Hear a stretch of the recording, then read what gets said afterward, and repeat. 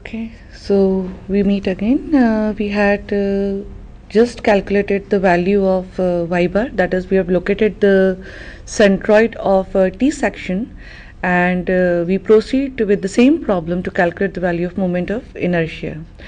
To calculate the value of moment of inertia, it is very essential to know how to calculate the value of y bar.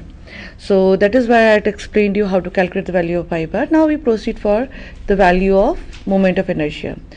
To calculate the moment of inertia, what is our standard formula? The standard formula is Ixx, that is equal to Ig plus Ah square. Okay, what is the value of Ig? So now you can see in my table that this is the value of Ig. Second is h is nothing but the distance between the centroid of the whole section, that is y bar, and the centroid of the standard shape that is considered. Okay, and the formula is final is Ixx, that is equal to Ig plus Ah square. So our first shape is horizontal rectangle. So for the horizontal rectangle, what is the moment of inertia of a standard shape? That is BD cube by 12. So B is 500, D is 100 cube upon 12. So we get moment of inertia Ig. H1, that is y bar minus y1. What is the y bar we have calculated? We have calculated y bar as 275. So 275, and what is y1 we have calculated? 350. So 275 minus 350, that will give us the value of H. Then if we put it over here, that is Ig plus Ah square, will get Ixx1. Okay. Then we have a vertical rectangular section. For a vertical rectangular section, the moment of inertia is BD cube by 12. So BD cube by 12, we are putting it over here. Okay. Then what is the value of H2? H2 is nothing but y bar minus y2. What is y bar? 275. What is y2? We have calculated 150. So we put in our equation, we get the value of Ixx2. Okay. So now what is the value of Ixx? Ixx is equal to Ixx1 plus Ixx2. So I have directly put the value over here, that is 1.02 into 10 to the power 9. So our second step is over. What was the first step? The first step was to calculate the value of shear force. Second step was to calculate the value of moment of inertia. Okay. Now we have to calculate the value of shear stresses at different points. Right. So now what I have done, I have divided this T section, or I have named the points at where the width is changing. You can see over here, the top is AB, then CD, then EF, because the width is changing, this is a junction point. Okay, then neutral axis and FG. Right. Now what is our standard formula? Our standard formula is tau, that is equal to say upon by. Okay. From this, the S value will remain constant, I value will remain constant, but what is variable? Area, y bar and width, because it is an unsymmetrical section. Okay. So we start with first to calculate the value of tau at AB. Okay. Now if I take AB section, right, what is the value, or is there any shaded area above AB? There is no shaded area. So definitely my value for tau AB will be 0, and also always at extreme top and extreme bottom the value is 0. So at tau at FG will also be equal to 0. Okay. Now second is we have to calculate the value of tau at CD. So I am writing tau at CD. Okay. Now to calculate the value of tau at CD, shear force is same, moment of inertia is same. What is changing? AY bar. So I will first shade my area which I have to consider. Okay, so this is the shaded area which I have to consider. So what is the area for this shaded area? I can write down as area for A, B, C, D. What is it? 500 into 100. Okay, that is 5 into 10 to the power 4 mm to the power square. Okay, now y bar. What will be the value of y bar? So y bar is distance of shaded area with respect to neutral axis. Okay, so this will be the CG for shaded area, and if we intersect the diagonals, it is at a distance of 100 by 2. Okay, so 100 by 2, that is 50, but I require with respect to neutral axis. Okay, so what is the left out distance? So we have calculated. You can see in my diagram I have shown that y bar obtained is 275. The total depth is 300. So what will be this much area? This much length? This much length will be 300 minus 275, that is equal to 25. So what will be now y bar? CG is 100 by 2 for the shaded area, and up to neutral axis, what is the distance left? 25. So that is 100 by 2 plus 25, that is 75 mm. Okay, so now if I substitute what is the B for CD portion, the width B, that is equal to what is it? 500 mm. Okay, so we can put B equal to 500 mm. Okay, so now if I substitute all the values in my above formula, so tau at CD will be equal to, what is the value of shear force? 50 kilonewtons. I want to put it in newtons because I am taking in terms of mm the dimensions. So 50 into 10 to the power 3 into area, that is 5 into 10 to the power 4 into y bar 75 divided by B. What is the width B? 500. And what is I we have calculated? 1.02 into 10 to the power 9.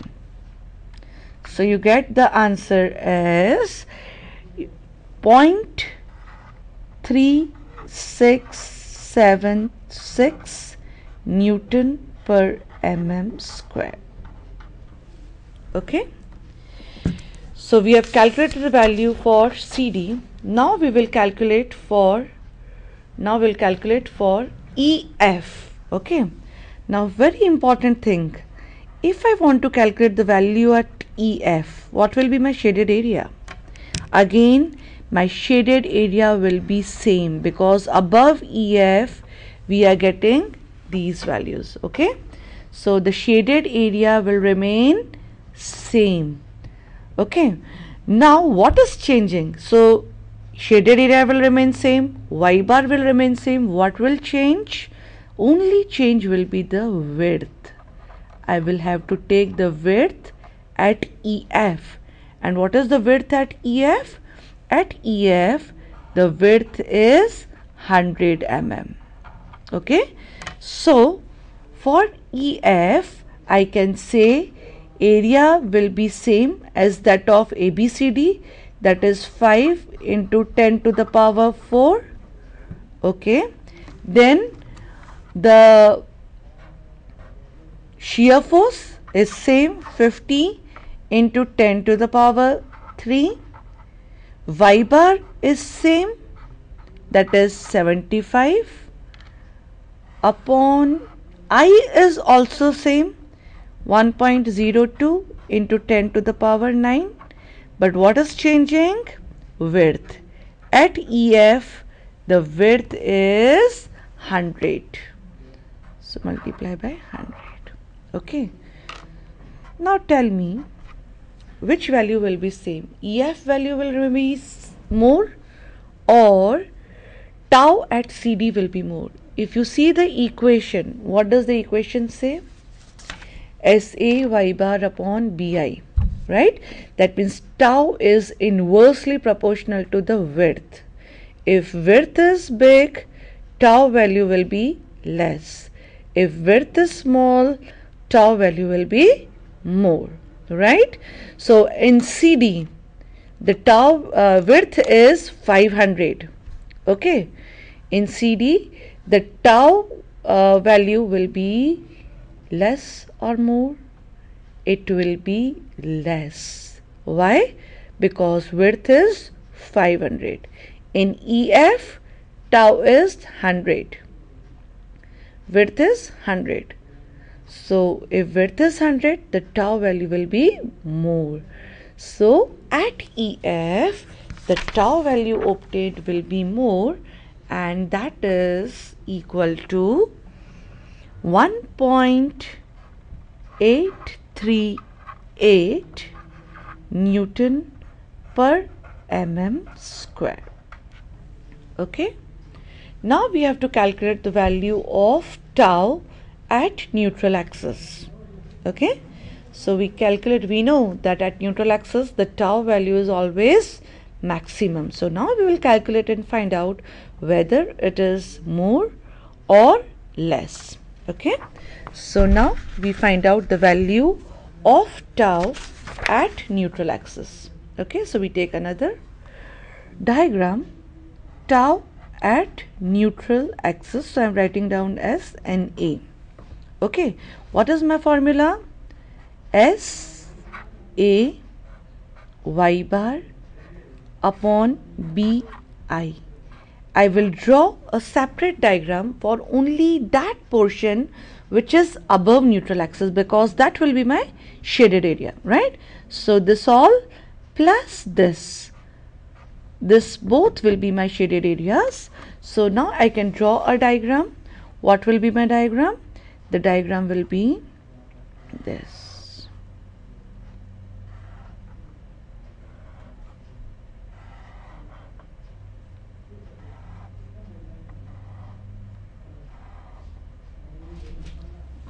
Okay, and from here the neutral axis is passing, so we can show this as the neutral axis. What are the dimensions? This is 100, this is 25, this is 100, and this is 500. Okay, so now I will calculate a cumulative AY bar. Okay, so cumulative A by bar, this will be 1 and this will be 2. So cumulative A by bar will be A1 Y1 plus A2 Y2. Okay, so what is area A1? 500 into 100. This is A1. Okay, into Y1. What is Y1? Distance of shaded area with respect to neutral axis. So from here, this much distance. What it is? CG for first shape is 100 by 2. Plus what is the left out? 25. Plus 25. Okay. Plus A2. What is A2? So this is my shaded area for 2. So this is A2. Okay. So what it will be? It will be 25 into 100. And what will be the value of Y bar? So CG of this, that is, it will be center. 25 by 2. So we get the value of AY bar as 3781,250 mm square. Okay. Now what is the width at neutral axis? So at neutral axis the width is 100. So I have to put B is equal to 100 mm. Okay. I will remain same, shear force will remain same. So now if we substitute all these values, what we get? We get tau at neutral axis is equal to shear force 50 into 10 to the power 3 newtons into AY bar. So AY bar we have calculated as 3781,250 upon width B we have considered 100 and I we have calculated as 1.02 into 10 to the power 9. So we get the answer is 1.02